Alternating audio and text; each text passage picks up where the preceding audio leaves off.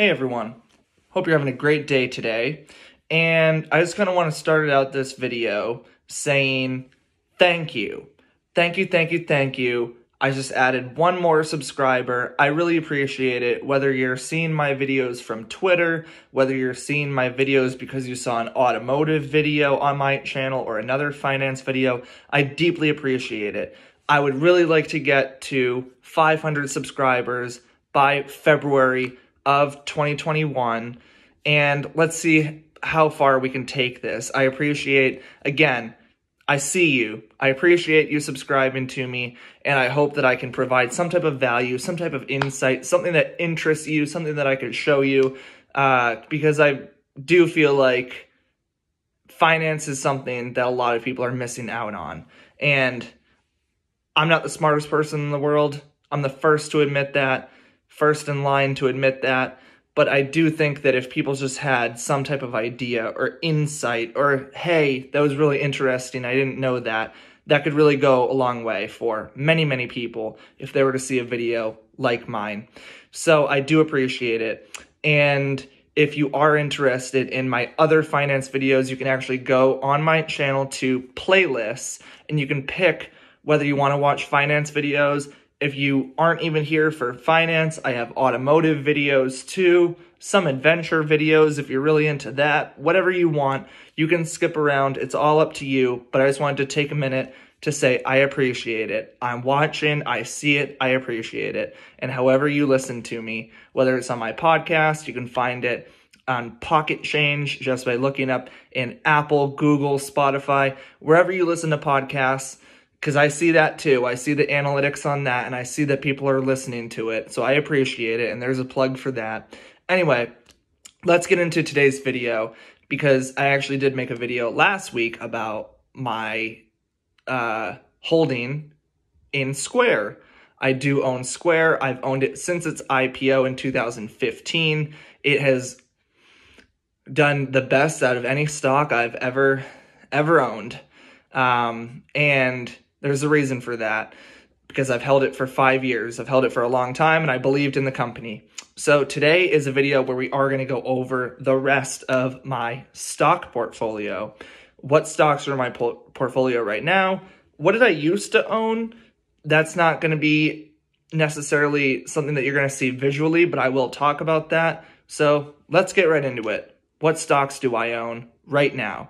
In a video later on down the line, I'll go into what ETFs I own, and then also a special part of a secret portfolio that I have that's done extraordinarily well and has stood the test of even the stock market low of March 23rd, 2020.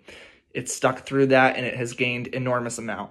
Again, that's a secret thing. You're going to have to continue to watch and continue to subscribe to see that video later on down the line.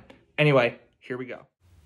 As you can see, these are the current list of stocks that I'm holding, and you'll notice a pretty big pattern once I read off all of them and once you see all of them. But first, I'm going to start out with I own Microsoft, Square, Apple, Raytheon Technologies, Ping Identity, Wendy's, AT&T, and Albertsons. And this might seem like a lot, but it's actually not. A lot of people own a lot more stocks than I do, but I only own these ones for a specific reason.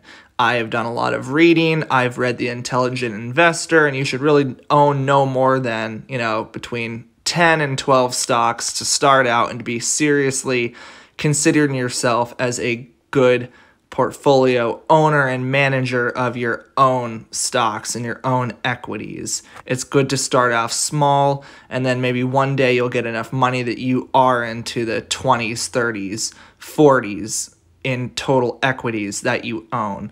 And as you can see by this list, I'm pretty top heavy.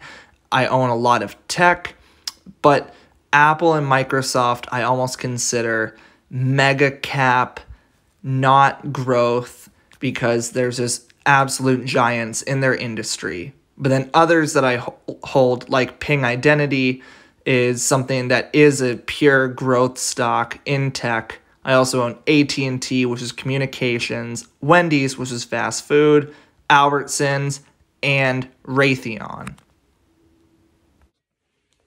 Now, you might think that's really, really, like I said, top heavy with tech stocks, but it's for a good reason. I try to make sure that a stock pays a dividend and that it's not a growth stock, even though that is what I technically should be investing in. I'm just trying something in this specific portfolio that I have read about that has pretty low downside as far as the mix of investing. So I could own, all dividend paying stocks, and that actually, from what I've read, would pay over the very, very long term. That is a separate ideology that I have that I've placed into another account with only ETFs that are invested in it. So I've placed that ideology that I do want like high dividend paying stocks, consistently paying dividend stocks, to be owned by an index or ETF that I will then invest in. So I do have that going on in another account, but this specific portfolio that I just showed you is really a growth portfolio. And for instance, up until a few months ago, Boeing used to pay a dividend. But because of the pandemic, they're trying to hold on to money because they have literally been throwing money into a fire. That's how basically Boeing's operating, right? So the tables have pretty much turned into they are what's going to happen in the future kind of stock rather than steady, consistent, what you can rely on. With that being said, I was invested in them before, but I really looked at it as a growth play. And it's, again, for what I just mentioned with them basically burning their cash pile. So I was invested in Boeing before. I was also invested in Cisco Systems. So if you own a Wi-Fi router, a modem, something from your company, some type of phone, like conference phone in your company's office, in like a conference room, that's what Cisco makes. They also do cybersecurity as well. They were a value play, high cash flow, tech stock that pays a dividend. Doesn't really grow much though. Doesn't really have much prospects for growth and doesn't really go anywhere. It doesn't really move the needle as far as overall in tech. Just a big, steady, consistent son of a gun. That's Cisco for you. So I got rid of those. That's, again, one growth, one value kind of example. I got rid of those recently, and I've been moving more into a specific kind of portfolio that it's a secret. I will talk about it in another video, so I hope that you do continue watching and subscribing because you're going to want to listen to it. But I'm kind of making a shift into what I want to really get my hands into as far as owning specific types of equities.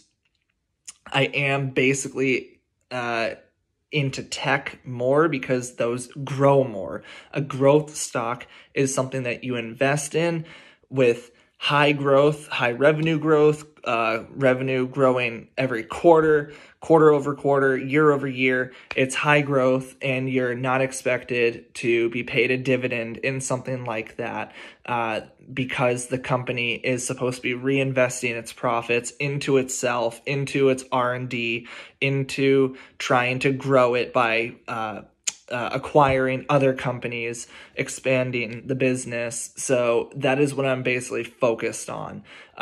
Tech stocks that could get acquired, such as Ping Identity. I do believe that they will be one day acquired. I used to own, about a year ago, a company called Aerohive Networks that made little router type things for businesses just because they had a partnership with Verizon and Dell that was supposed to be a pretty big deal, and it ended up going from a penny stock to even more of a penny stock and ended up taking quite a bloodbath on that. And then they actually got bought by someone, and they were bought for far less than what I paid for them. So that was not good. But those are just, that's a growth stock. It's a company that doesn't pay a dividend, is just trying to make its way out there, but has high revenue growth as far as like going from like $10 million a year in revenue to like $50 million a year in revenue. $50 million a year in revenue is not that much for a tech company, but you know what? It makes the list for growth because it went from 10 to 50. So anyway, that was my portfolio. And I hope that, you know, I get some comments as far as what do you like? What are you interested in? What do you want to know about what I'm invested in? And I'm going to leave it at that. So with that, guys, thank you again. Thank you for my last subscriber that subscribed to me. Thank you. I appreciate it. Again, I'm not in some fancy studio. I don't have fancy camera equipment. I'm just sitting in my apartment. This is literally just a decoration in the background in my apartment. That's it. That's what I am. I'm just a simple person that was trying to make some videos. And I hope that you subscribe. So with that being said, have a great day.